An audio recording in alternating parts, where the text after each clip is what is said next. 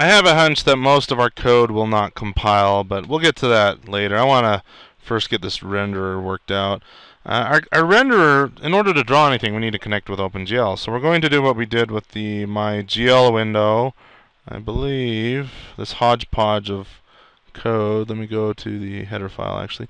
Yep, we inherited from QGLWidget. So we're going to do the same thing with our renderer. In order for our renderer to render to OpenGL, we're going to inherit publicly from QGLWidget. Like so. Well, we need the pound include for that. And remember though, way back in the day, one of the earliest videos we did, we added the lib, the headers, and the DLLs for OpenGL to the sandbox game because the game's doing the rendering. But now we're pushing the rendering down to the engine, so now we need that OpenGL functionality in the engine and that sort of thing. So we need to set up the header files, the lib, and the DLLs. Hopefully you remember I did that 10 billion times, and some of the first videos in this playlist was lib files, or no, sorry, header files, lib, DLLs. And I have a video on my playlist called C++ static linking versus dynamic linking. I highly encourage you to watch that one. I think you would learn a lot from that. Anyway, we need to connect to OpenGL from the engine. So the best way to do that, right-click Properties, is to cheat and use what we already set up in the sandbox game. The sandbox game, in the general, for the additional include directories, we wanted Qt. We do need Qt because we're going to use OpenGL, Qt OpenGL, whatever that is. And we need the glue again, the GL extension wrangler. That sets up a lot of our function pointers and stuff, and don't want to get into that right now. We don't need engine because we're putting it in an engine, and then we got the rest. So I'm going to Control C what I just highlighted there in blue. Click on the engine project, and after project dir for the engine project, I'm going to Control V those exact same paths into the additional include directories for the engine. So that sets up number one, the header files. Number two is the lib. We need something to link against. So let's go to the linker, input.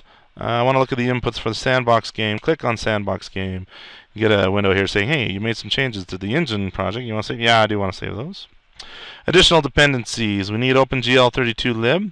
We need glue32 debug version lib, Qt4 debug version, all those things. So edit. We don't need engine lib because the engine project is the engine lib. I need all these things. I'm not sure I need Qt GUI D4, and I don't want to just add it just because. I think that's sloppy. I don't want to add. That's just sloppy. I know I need at least these four, so I'm going to grab those four. I think I do need the GUI, but we'll find out. I click OK on that. Click engine. I don't know why it's prompting me for changes. Click no. I'm just going to paste it right in here. Control V. Why did it not? Oh, it only copied one line. Oh, what a pain. What a pain. Let's go to sandbox game. Input. I'm just going to grab them in here. I think it's more friendly to copy and paste. Highlight all this.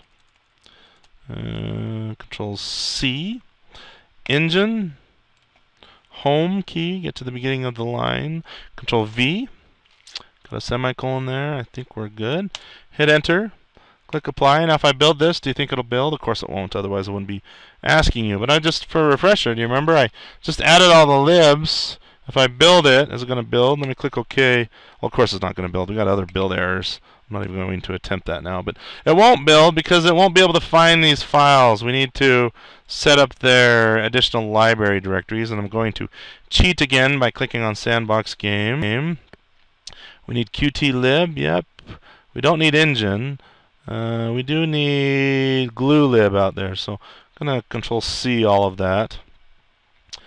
Click on engine. Control V it here, but I'm going to take the engine part.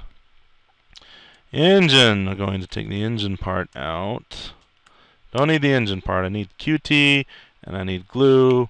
Click OK. That will solve our linking problem, but then that runtime will get the, hey, the DLL is a missing error. But I'm going to worry about that after we get this building. We're now wrapped in to QGLWidget, and I can pound include that.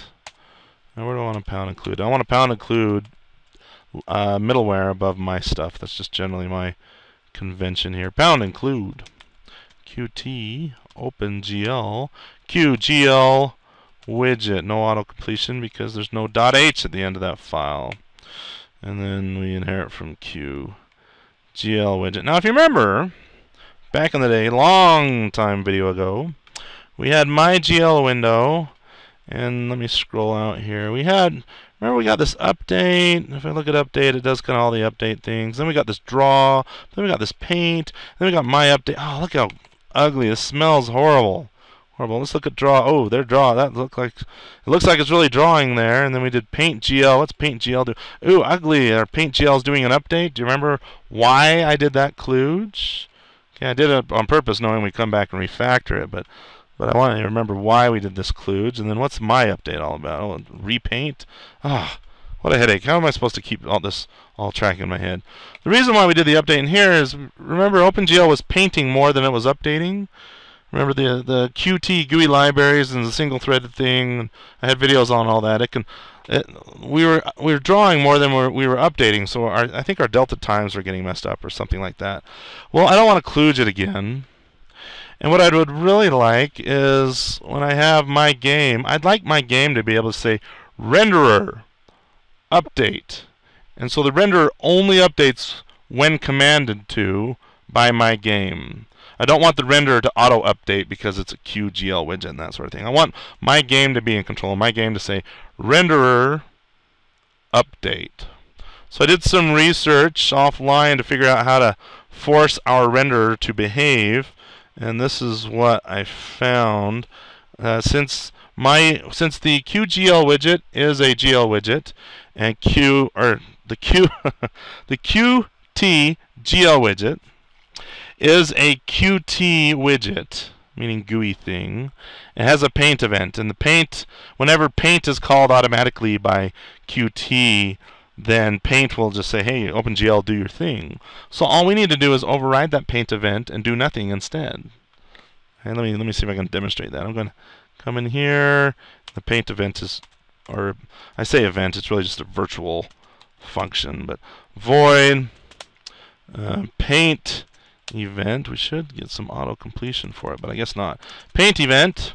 I'm going to override it, and I'm going to be as bold as say, let's go to the compilation unit. Where textually? Oh, I'll put it right here below shutdown. Renderer. I'm going to say paint event. Do nothing. All right, so we just overrode the default behavior for QGLWidget. So when QGLWidget, is that a capital L? That's probably why we weren't getting IntelliSense help. I had a lowercase l there. Basically, when the QGLWidget invokes paint event, it's a virtual function which will invoke our paint event instead of the built-in one, QGLWidget, and we'll say, hey, do nothing. That's fine if you want to try to render 1,000 times more than I'm telling you to. I'm not going to do it. All right? Well, now we need a function where my game can say, hey, renderer, render, draw, do it. Okay, and we'll call that function from my game so we can explicitly render whenever we want to. We got initialize, shut down, add geometry, add renderable. I think the next reasonable step is void render scene, like so. And let me Control L, Control V. That's my cheap way of copying the line. Go to add renderable. Paste it down here, scope it, like so. And now in render scene, I want to tell the QGLWidget, okay. I overrode the paint event, which I'm actually going to just drag down here. Control-Shift-L, Control-Shift-L, Shift in that hotkey combination will not cut the line, thus not overwriting what I have on my clipboard. Alright, so when you try to do the paint event, hey, we're not going to do anything. So sad. And then when we call render scene explicitly, hey, GL, this is a built-in function with QGLWidget, GL draw, meaning go do the OpenGL stuff. Okay, hopefully that's not too confusing. I basically took over here. Render scene is for my game here to call explicitly on the renderer. And then we'll say, hey, GL draw. And remember, when GL does its thing, it fires off a paint GL event protected function, protected virtual function. So we saw that when we made the MyGL window way back in the day. Void paint GL. Hit enter. We're going to override this function just the same as we did in MyGL window.cpp, because this function is where the magic actually has to happen. So I'll put that right there. And renderer. That's hard to say. Renderer. I'm going to Control-Shift-S and save all the files. Right here is where we want to render all the renderables, which is where we'll pick up in the next video.